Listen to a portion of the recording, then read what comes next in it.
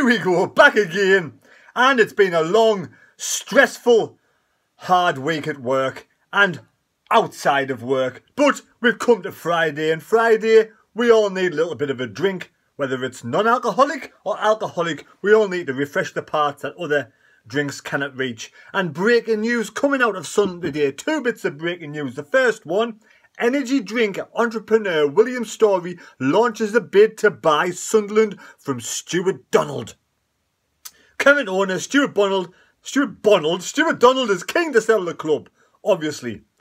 Energy drink entrepreneur William Storey says he has launched a bid to buy Sunderland. Current owner Stuart Donald, who resigned as chairman last weekend, is keen to sell the club. Storey, the CEO of Rich Energy, revealed the news of his bid via Twitter on Friday. I am limited to what I can say due to NDA, non-disclosure agreement, but I can confirm that I have launched a formal legal offer for Sunderland AFC. He wrote, I have significant funds from blue chip backers. Sunderland are a giant of English football and their fans deserve a team to reflect the stature. Yes, so William Storey, co-founder of the energy drink firm Rich Energy, has put a bid in to buy Sunderland. His education, university, was at St Andrews, and he can speak French, which is very useful when you want to buy all those rich, talented French players.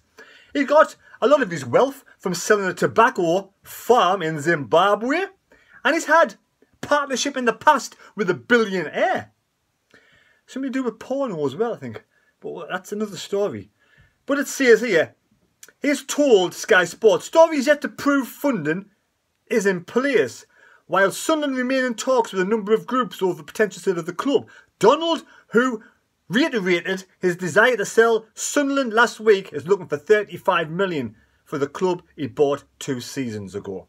The British businessman promised not to outstay his welcome when he took over from Ellis Short in 2018. Sunderland failed to achieve their objective of promotion for 2 seasons in a row under Stuart Donald. So yes, this Mr. William Storey, the rich man, energy firm, is going to put a bid in. He's put a bid in to buy Sunderland. Now, will Donald sell the club, or will he want to stay involved in the club? There's no way this bloke with his consortium of rich backers will want, obviously, to keep Stuart Donald. Now, who is William Storey? The Rich Energy CEO claiming to have launched a takeover bid for Sunderland AFC. William Storey claims to have made a bid to purchase Sunderland. Supporters have reacted with concern after Storey's name circulated in regards to take over the club, and his business in history has certainly been tumultuous. Here we take a look at the man behind. Who is William Storey? Let's have a look at him. Let's have a good close look at him there. There we go. The big bearded man. He's been in Formula 1 at some point. Storey is one of the co-founders of the current chief executive of energy drink firm Rich Energy. The businessman was educated at St Andrews University and claims to have had previously been on the books at QPR, only to be released before making a senior appearance. Well, must have been a good footballer. He later founded a sport management business before moving into energy drink field, having founded Rich Energy in 2015. The drink itself said to have been invented in 2009, but the company didn't come into existence 6 years later. Storey is primarily based in Richmond. It's not too far away, if it is indeed the Yorkshire Richmond. Yes, Storey's involvement in sport is long-standing. Rich Energy became one of the first sponsors of West Ham United Women upon their launch in 2017, which reports claiming that Storey has worked with David Sullivan and David Gold in a number of ventures. So, one of the key ventures Storey has hit as the headlines was Rich Energy, an ill-fated sponsorship of Formula 1 team Haas. It was claimed that high-profile billionaires backed Storey to secure the sponsorship, thought to be worth around 60 million. So he has got some good ties, this Mr. William Storey, and he has dealings in all sorts of things. Now, one of the billionaires was a pornographic I say I'm not going to go into that, but he's dabbled in all sorts of different things. So do we want this guy involved in Sunderland? Will he have Sunderland's interests at heart? I don't know. Could it be any worse than Stuart Donald? Probably not. Probably not. Let's face it, most businessmen come into owning a business with the idea of making a profit. Now, Donald did what he did when he bought Sunderland. Whether he persuaded Ellis Short to get rid of all the debt, I don't know. We'll never know. Now, Stuart Donald has came in, and if he got Sunderland to the Championship or got Sunderland to the Premier League, you wouldn't begrudge him selling the club for millions and making a fortune. But he's failed at Sunderland Association Football Club. Stuart Donald has failed. Now, his failings means he shouldn't walk away with a massive profit. So it's basically, if he spent 16 million, which is supposed to be allegedly, and he wants 35, he's trying to pocket way over the odds for Sunderland, which he doesn't deserve because he's failed. Charlie Methven has failed the club. So what are your thoughts on that? Now, other breaking news coming out today is Tom Flanagan has signed a 2-year deal to stay at Sunderland. Tom says he has unfinished business with Sunderland. He's raring to go. The 28-year-old's raring to go when he resumes training. Now, for me, surely you would have some of your players back in training now. You've got to bring your players back in. Stuart Donald doesn't want to pay the bills, doesn't want to pay the wages, so he won't start them back in training. Now, the season starts in September the 12th, apparently I've heard. Now, I don't know if that's true or not, but I think that's basically what it is. It starts on September the 12th. Now, we're talking here about Tom Flanagan. Flanagan established himself as a first choice option of the left of Parkinson's back three. Now, he says he gets on really well with Phil Parkinson, and he has unfinished business at Sunderland. Now, Tom Flanagan, we all know there's a bit of flappiness about him when he was Jack Ross.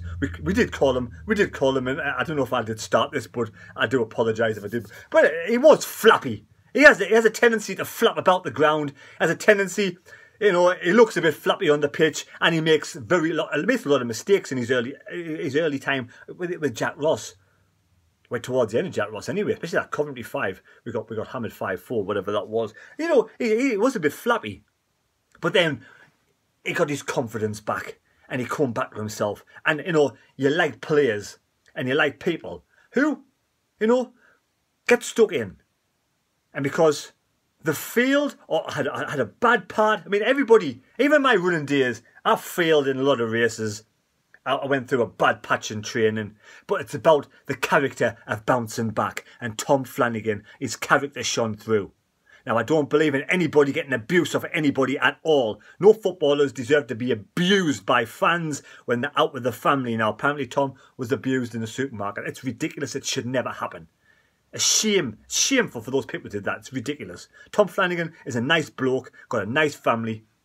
Yes, we can criticise his football and we can have a laugh and a joke.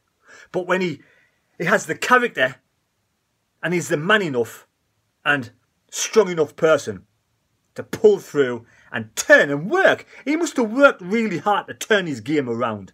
Because last season he played some fantastic matches, under Phil Parkinson. He did score a couple of goals. He scored a goal against Portsmouth towards the back end of last season. So he went through a good patch at Sunderland with Jack Ross, went through a really bad, flabby patch, then he came back strong. And this season he's been one of the better defenders. Fantastic. So I'm pleased he signed a 2-year contract under Sunderland with Phil Parkinson. And I do wish Tom all the best, because now it's Tom Fantastic Flanagan. Yes, Tom Flanagan, fantastic. We need him firing on all cylinders next season, when apparently it starts in September the 12th. Now, sometimes when I make videos, I do a bit gibberish and I go on and on a bit. But we're going to talk a little bit about, Charlie Methven.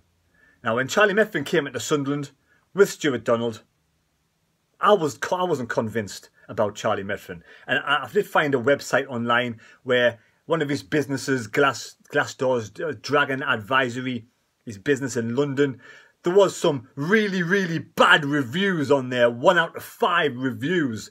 The worst owner I've ever worked under. One person said back in March 2019, the most toxic work environment I've ever known due to the owner, Charlie Methven, the treatment to his employees. Now, we saw this sort of treatment on Sunderland Till I Die. Regardless how bad a member of staff is, you don't go on and swear at them, abuse them, make them feel belittled, small in front of thousands of people. It's absolutely pathetic, and that's the kind of bloke Charlie Methven came across on Sunderland Till I Die. Patheticness, the disgustingness of doing that. Even if she wasn't a good worker, you pull it to one side, you take her in the office, you sit her down with HR, and you go through what you expect. If they're not doing the job, they get the warnings and they get dismissed. You don't go out there and abuse them in front of thousands of people to see. And these are the reviews coming off the website online. Again, it's just allegedly on the website. I've seen these on the website myself. Another review back in October. The worst company to work for. 1 star. Back in February. The founder, Charlie Methven, was the nastiest and most unprofessional boss I ever worked for. So these are online now. Whether people are making these up, I don't know. I'm just giving you what's online. The proof is online. I've read them myself. Now, at the end of the day, I don't hate Stuart Donald and I don't hate Charlie Methven, and I do wish them all the best in the future, but they weren't right for Sunderland, and we actually know that now. Now, I've got a little song for Sean Middleton. Yes, Sean Middleton. We know how he doesn't like Stuart Donald, so next time, Sean, you're out there and about, you can sing this. Shout, shout, get Donald out. He is the man we can do without, come on. Sean's talking to you, come on. Shout, shout, get Donald out. He is the man we can do without, come on. Sean's talking to you, come on. There you go, Sean. That's just for you. I thought I'd write a little tune because we know how much you don't like Stuart Donald. But like I said, I have no ill feeling to Stuart Donald, and he shouldn't be getting any abuse at all. He should just sell the club, walk away and enjoy the rest of his life and marry Charlie Methven. There we go. At the end of the video, let's hope we get a good owner and there'll be more stuff coming out about this Williams story. I don't know. I don't know if it's a good idea or a bad idea. People out there who know the ins and outs, leave your comments down below in the comment section, and we'll see you later. Right, that's enough of my waffling on. Have a nice weekend. I am going to enjoy my weekend. See you later.